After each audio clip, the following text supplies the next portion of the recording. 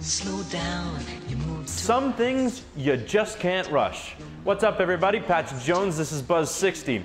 For a while there were dreams about flying across the entire United States from New York to LA in 15 minutes.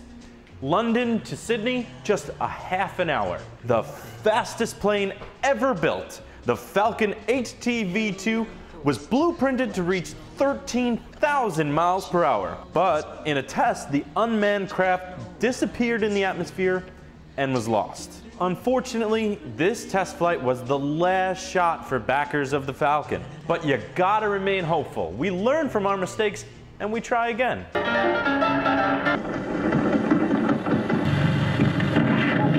We'll get there someday. Sir, had you better buckle up?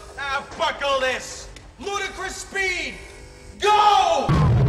They've gone to plaid! Buzz 60, now you know, pass it on.